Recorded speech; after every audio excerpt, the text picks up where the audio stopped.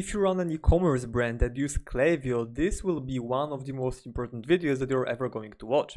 That's because Klaviyo has just released their new pricing update, and if you don't make the changes I'm about to show you, you will end up overpaying hundreds or even thousands of dollars on your Klaviyo bill every single month. So I'm gonna cover all of that in this video, plus I'm going to show you how to prevent it and clean your email list so you're not overpaying a single cent. Let's get right into it. So for what's changing, this is the screenshot that I took from the email I received from Klaviyo. There are some new updates like flexible sending for email, which means that right now they'll be pretty much like, updating it based on the sends that you have and like automatically upgrading or downgrading. But most importantly, they'll be doing downgrades or upgrades based on your active profiles. Now, how does it work in reality? Well, previously you could have had more profiles active than your plan allowed you to.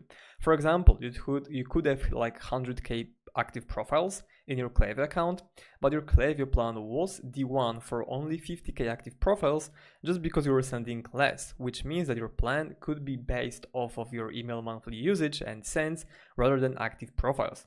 Now, with this latest update, it won't be possible, and Klaviyo will automatically upgrade or downgrade your billing plan based on how many active profiles you have.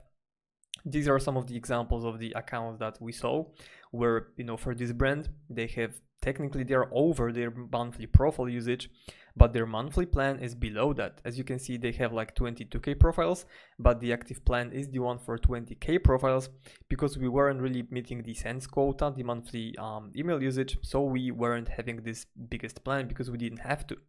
This is another brand which is, a little bit bigger. They haven't been cleaning their list for months, but overall, they still don't have the plan which is the right plan for their active profiles. They have almost 400k active profiles, but the plan that they have right now is only for 100k profiles. That's because they are warming up the list, and overall, they're not sending enough emails to qualify or to spend enough money for the biggest plan, which just wouldn't make sense for them financially. Now, why does it matter? Well, a lot of brands have way more active profiles than they are using. And these are just two examples above. And probably if you haven't been cleaning your list for a while, then your Klaviyo billing might look just like this.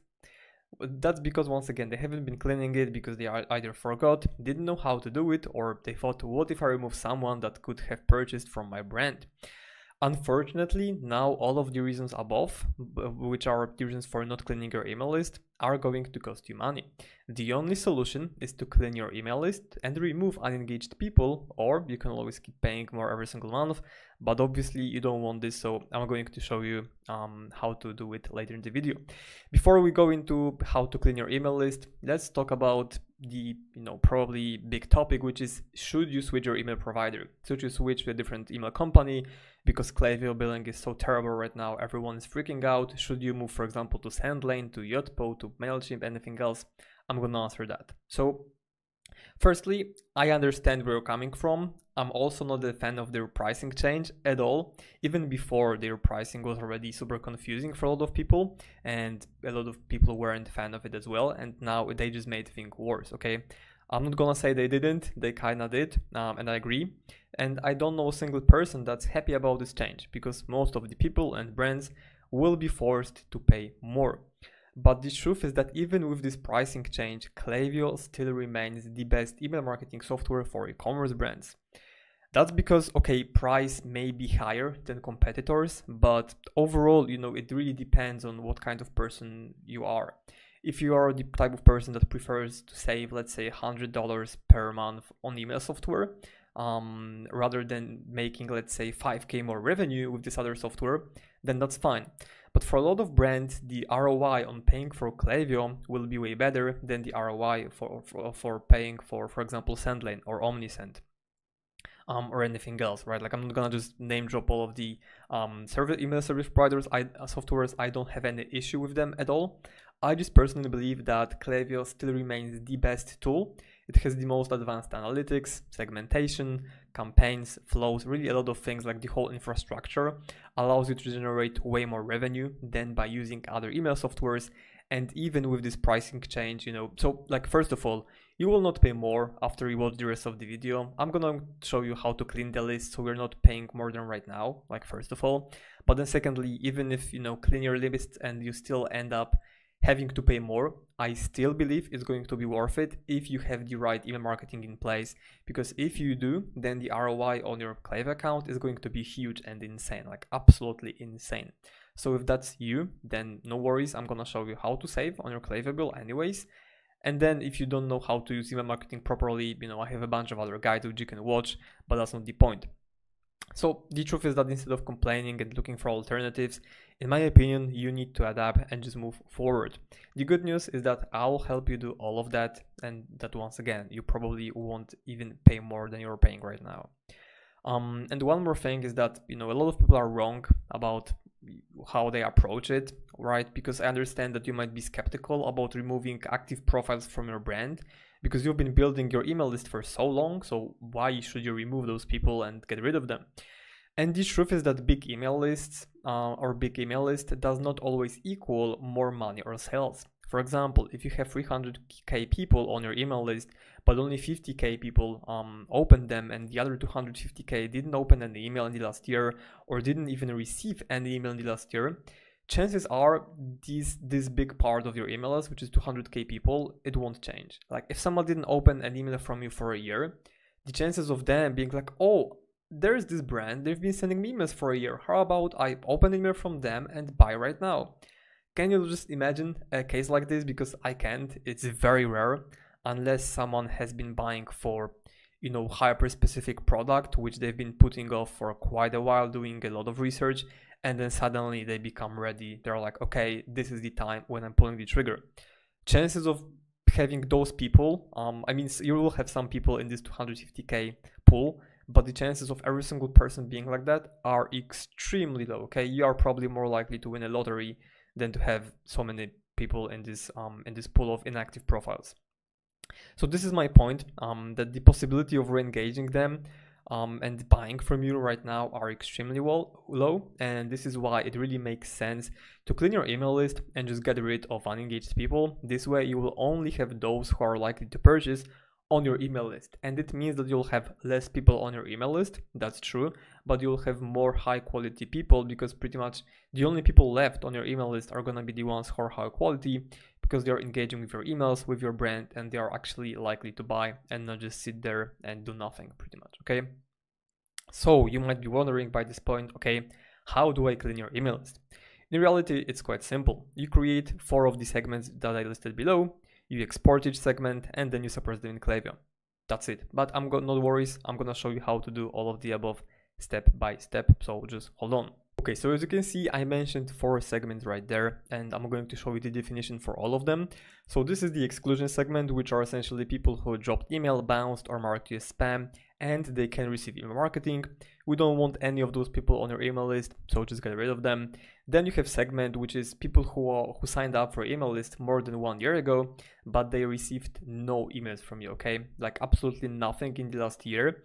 And overall, if they were to receive an email right now, first of all, they wouldn't remember who you are. Secondly, the chances of them having it in the primary tab are super low, which means that they would most likely not open this email, which means your open rate would get super low, which means your deliverability will take a hit, and so on and so on. You get the point? It's not worth it to send emails to those people. There are a few specific scenarios where it would make sense, but the main one, or the only one I can think of, is Black Friday, when you're trying to re-engage those people, and if your product isn't tied to someone's age. For example, if you are selling products in the baby niche for infants, and someone signed up 1 year ago, the product you're selling won't be relevant to this person anymore because their kid is already older than when they signed up, so the products you're selling are not relevant, okay? So something to keep in mind when trying to re-engage those people. But right now I wouldn't really think about it. I'm also gonna cover how you can re-engage them in the upcoming Black Friday later on. Another segment, which is 1 year old and no engagement. So once again, people who signed up more than 1 year ago but didn't open any email from you or clicked at all, okay? If they've been on your email list for over a year but haven't opened a single email, same case as here, they're they're not likely at all to engage. The chances of them opening or engaging with you are extremely low, and you risking, getting a few extra opens here and there isn't worth the deliverability hit that you will take. And now the last segment or segments are unengaged or suppression list, and I called two of them because the unengaged segment that you can see here should be the trigger for your sunset flow. And if you have it set up, then you should suppress your suppression list, right? But we don't always set up the sunset unengaged flow, especially if brand's deliverability isn't rock solid. So if you're struggling with low open rates already, you don't need to set up sunset unengaged flow, as it will only make things even worse. So open rates will be even worse than they are right now. Instead, you want to set up the unengaged segment and suppress this one. You can also play with how many emails people received. So to summarize it like very quickly once again, normally you would have, in ideal case scenario, you would have both of these. So you would have your unengaged segment, then you would have your sunset unengaged flow, which is being triggered when someone joins this segment, and then you would have your suppression list, where suppression list is for people who have gone through your sunset flow but didn't open an email. So this sunset flow is really like a re-engaging flow, which usually just helps you, re-engage some people and then mark the ones that aren't active at all. But in reality, once again, a lot of brands have very, very bad deliverability, and usually the sunset flow itself has super low open rate, so it's not always worth it to set it up. If you are wondering how to do it, I have another video showing you how to do it step by step and like clean your list on autopilot using this flow. But that's not the point of this video. Let me maybe try the first segment and create it, in Klaviyo, so we know how to do it. So in general, you are going to your Klaviyo account, you'll go to audience. If you have it like that, you need to drop it down. You click on lists and segments, and then you click on create new and then create segment. Then once again, you can either pause the video whenever I'm showing you these segments, or you can click the link in the description of the video and download this guide, so you can always access it whenever you want to, because you have like copy paste definitions. So I'm gonna call it once again exclusion list, right? And then you can pretty much copy paste the criteria from there. So we are going to click person can receive email marketing and what someone has done. Then you click on dropped email at least once overall time. Then you do or what someone has done, marked you as spam at least once overall time, or what someone has done, bounced email at least once overall time. So this segment is also quite aggressive. I don't like bounces. We used to do this bounce criteria at least twice bounces overall time, but right now I'm playing it very safe pretty much, because I saw that it really impacts the deliverability in a very negative way. So that I don't want to risk it, and pretty much try getting people who bounce to send them an email and seeing if it will bounce again. And then after you have all of these criteria, you're going to click on create segment. It will of course take a while to populate all of this stuff. But yeah, overall, after you're done with this segment specifically, you're going to create the other ones. So we would create this one, and then this one, and then unengaged one, or suppression list. If you have the sunset flow, you're creating them pretty much the same way, but for first active and created, you would do these as properties instead of what someone has done. So maybe let me show you. And I'm just going to show you these two criteria. So instead of clicking on this, what someone has done, you would click on this. So properties about someone, first active, in the last 365 days, right? At least 365 days, and then you would do the same thing for created. So it also do or properties and then created, and then you switch from after to at least, then you do 365 days again. So yeah, this is how you do this segment, and then obviously the other criteria as well. So you would do and someone can receive email marketing and open email 0 time and clicked 0 time as well. For this one, once again, I have a separate video on cleaning the list. I just want to make this one as valuable as possible. And now after you have all of those segments, there are really two ways to remove your profiles in Klaviyo. You can either delete them right away or export the list and suppress it. All the lists that you export and suppress can be re-uploaded in the future, that you can try and re-engage the prospects. Once again, like I mentioned before, ideally you want to do this during Black Friday. Usually this won't give you a huge boost in sales, but it will bring in some extra sales here and there, and it will re-engage some of the old profiles. That's why I would suggest deleting the exclusion list and exporting plus suppressing the rest. Once again, usually for these ones, I would still honestly delete them. But if you're the kind of person that prefers to have them just in case, you can export them and save elsewhere as well. But other than that, I would pretty much only do this with this list with unengaged ones, where I would export it and try to re-engage during Black Friday. Other than that, I would really just delete them. But yeah, worst case, you can just never, worst case, if you export them, you might never use them, but the best case, you can re-upload them and re-engage them and so on. So if you wanna, export and suppress those people, it's quite simple. You go to lists and segments. Actually, maybe you're wondering how to delete them. So if you're wondering how to delete those profiles directly from Klaviyo, you go on here, you click your brand's name, you go to settings. Then you go to other, you go to profile maintenance, you select the list. So for example, exclusion list, and then delete people. And yeah, you would normally just delete everyone from the segment, where once again, these 3 segments, I would pretty much delete those people right away without exporting. If you prefer to save them just in case, save these 2, export them, but this one you can delete anyways. Like if someone marks you as spam, you don't ever want to send an email to them like ever again, even if you're trying to re-engage those people, okay?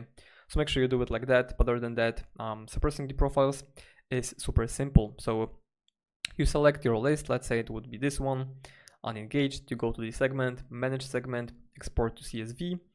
And when you upload those profiles to suppress them, they only allow you to have 1 column. So you would need email only. But once again, if you prefer to have some more data on these people, like their first name, for example, for some personalization, you can select it. Then you would need to export twice, or export it once and then upload it to your Google Sheets and delete the column with first name and export only the email one, okay?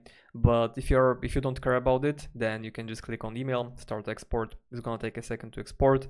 Normally it would like export. Right now it's a demo account, so the list is empty, but normally you would see export show up. You would get the downloaded file, CSV. And after you have this file from your segments that you want to suppress, you go to profiles, view suppressed profiles, import, and you would upload the file that you just downloaded from the export, and then you would click on upload, and that's pretty much it. You would suppress the list. Okay, it probably showed.